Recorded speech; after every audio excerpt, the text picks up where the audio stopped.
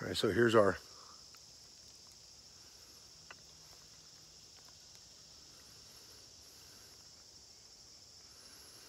and I'm not swallowing it.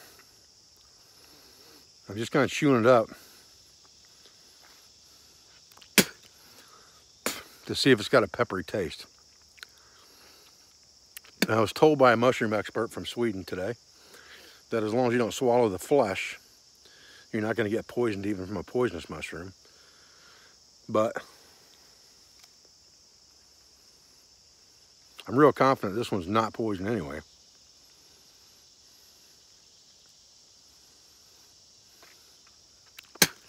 Not really tasting the peppery taste, but I like pepper a lot. And I just spit a dip out so that could have something to do with it, to be honest with you. But I'm pretty convinced that this is exactly that. It's that crowned coral mushroom. And there's quite a bit of it in this area. So again, I'm pretty convinced this would be an edible type mushroom. And if it's got a peppery flavor to it, it would be good for seasoning soups and things like that.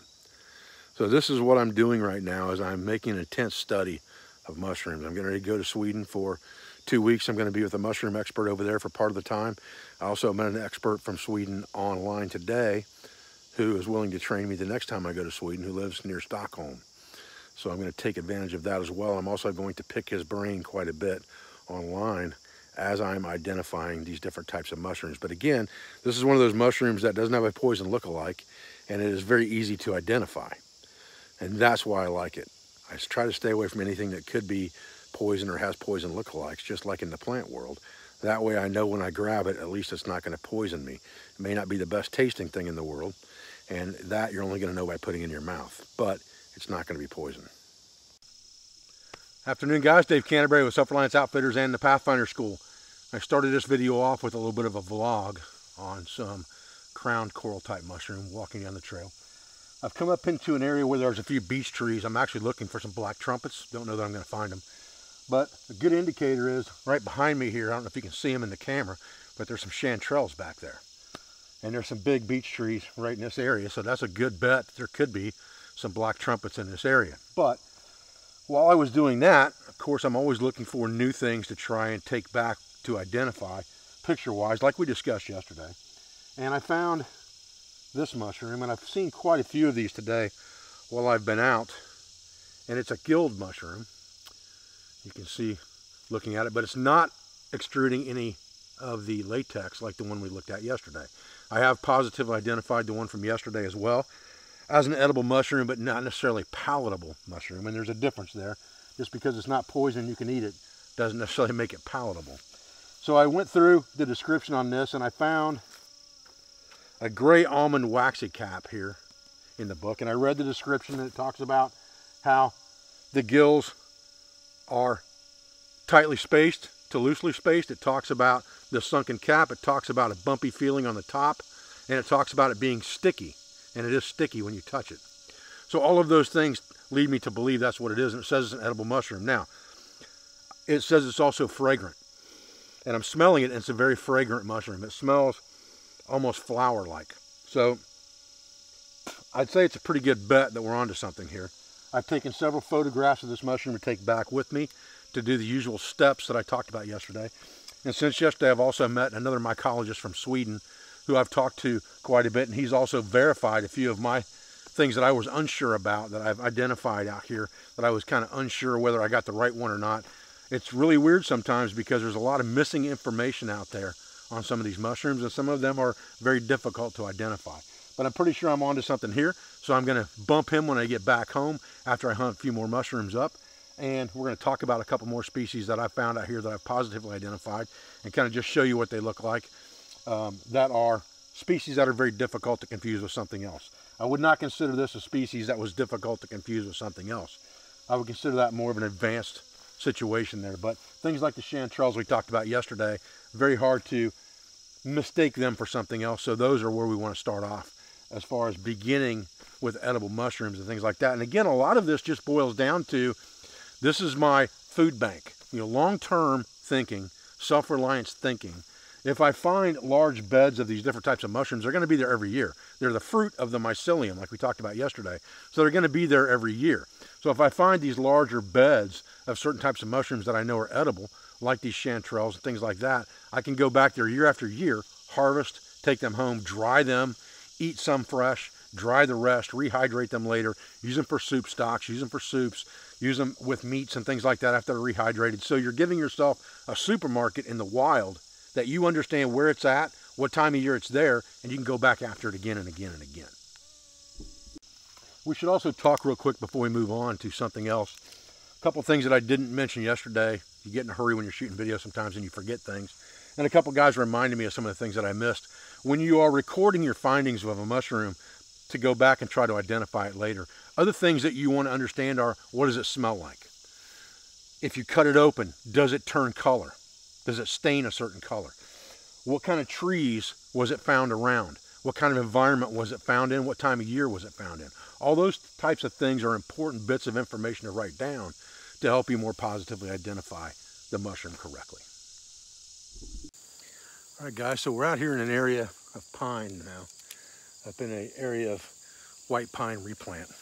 And this mushroom here is called Old Man of the Woods, and this one's pretty far past it. This is not edible anymore. It's pretty much done.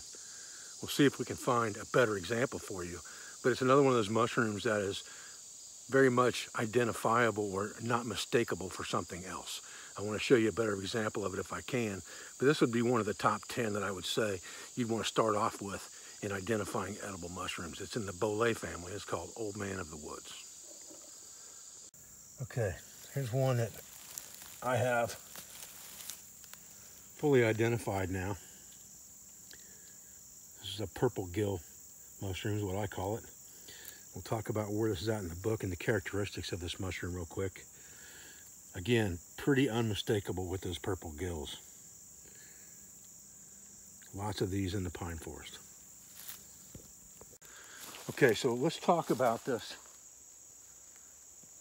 purple gilled mushroom real quick so we can discuss identification. Now, I've already verified this mushroom through a couple different sources, including my buddy that's a mycologist in Sweden. The picture that's in the Audubon Society Guide book does not look very much like the species that's here. But when you find that picture, which has got purple gills, and you look up the purple gilled Lacaria right here, and you read the description, first of all, you look at the picture and it shows it's got an offset club-shaped stem on it, which this one has, right? Then it goes on to talk about it, and it says that it is convex, becoming flat, sometimes upturned, sometimes wavy, dry, and purplish and brownish. Now I have, as well as faded to gray and white. Now, I will tell you that with this mushroom, I spent an inordinate amount of time identifying this one because I found this one several days ago, and I spent 3 days messing with this in different parts of the environment out here in the wildlife area. In the pines is where I've always found this.